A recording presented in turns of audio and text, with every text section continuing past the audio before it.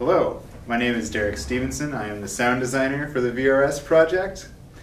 I also helped with a little bit of the math and a bunch of the research.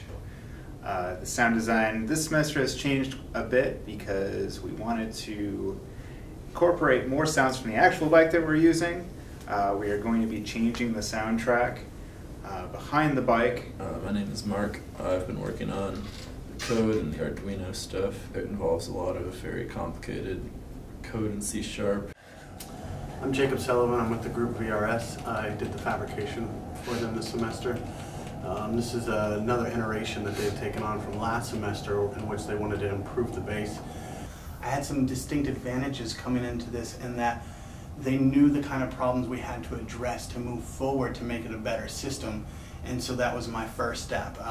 Create an incline that the wheel actually sits on so it doesn't sit flat, it's leaned, and the point of contact is at a 28-degree incline, as well as a suspension type of a system to allow for some lean and some give in the whole thing.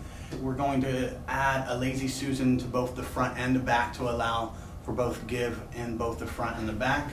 I'm Kyle, and I'm part of the VRS group.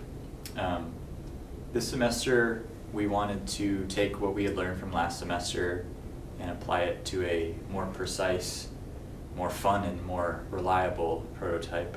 Basically, we want to create a one-to-one experience, and because of that, we spent most of our time this semester researching bike physics and how you interact as a person with a real bike, whether that be through leaning, through your pedal speed, through the radius of your turn.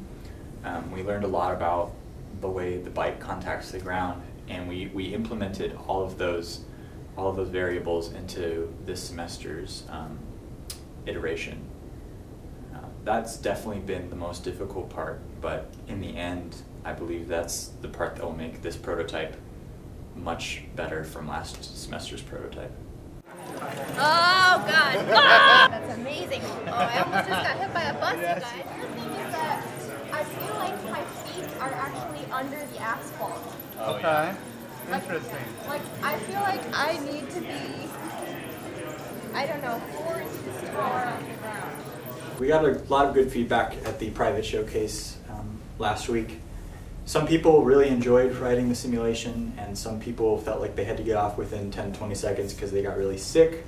And we think this has to do with the math not being perfectly accurate, which is one thing that we really set out to change this iteration of the project. So we're going to go back to the drawing board with that a little bit and then work out the lean mechanism as well as the turning radius. We're also changing the environment, and this has become more of a physics project more than anything, I feel like. So we're changing the scene so it's not a tight 90-degree turn hectic city landscape, and we're doing a basically open map mountain landscape with a big road going through it. It's actually very calming compared to what we had before.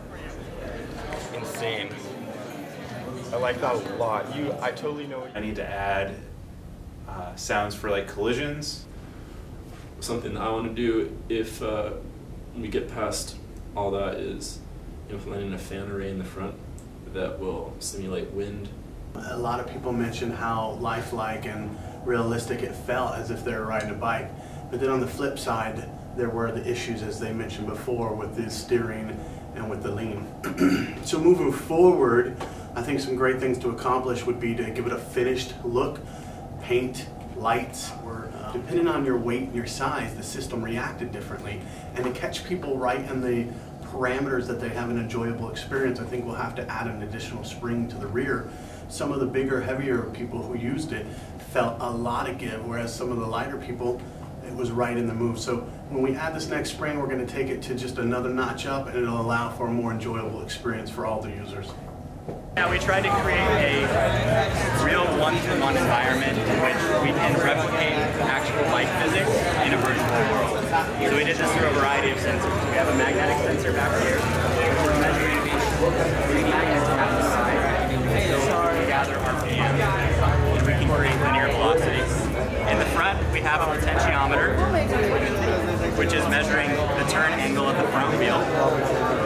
And then I'll demonstrate a couple things that we added just for fun. There's actually a fan. So when you you start to ride forward, you get air in your face. And then also, this is on a full spring integrated system. So when you're riding a bike, you want to lean forward.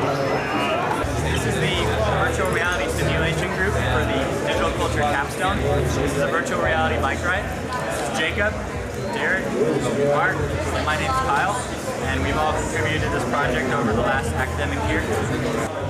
So this is our virtual reality bike ride. We've tried to create a one-to-one bike riding experience in the Oculus Rift. This system uses a variety of physical sensors to sort of replicate what it would be like to ride a bike in real life in a game. For fun, we've also implemented a fan in the front of the system. This fan blows in your face as you start to ride faster and faster to sort of give you that feeling that you're actually speeding up. The system also uses 360-degree audio to replicate a realistic soundscape as if you were actually riding. So I'm going to demonstrate what it's like to ride our VRS simulation. If you want to wind a shot from down.